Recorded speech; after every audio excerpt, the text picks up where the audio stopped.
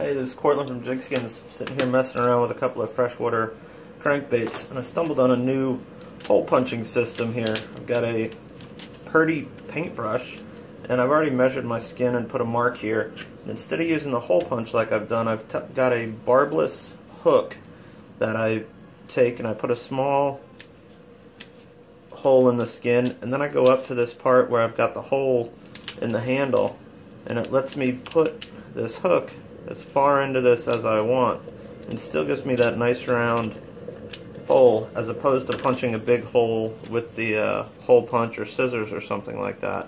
So you could just take a regular hook that you've got laying around and do it with that. So it fits pretty tight over these small crankbait pieces. So I just smush it down a little bit. What I'm going to do on this one is I'm going to come over to this fly tying vise, because on crankbaits they have such crazy shapes to them that I try to pre-shrink some of the areas that don't really have any fish pattern on them. So what I'm going to use today is a variable heat gun,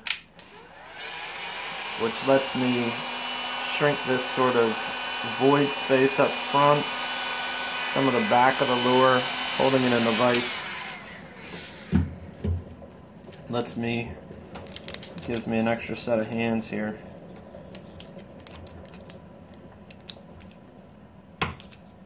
So again, I'm going to shrink this sort of wasted space on the belly that on a larger lure you need.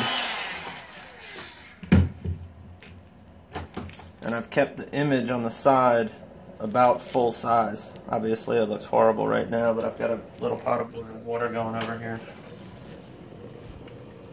I'll come over and clip off to the bill.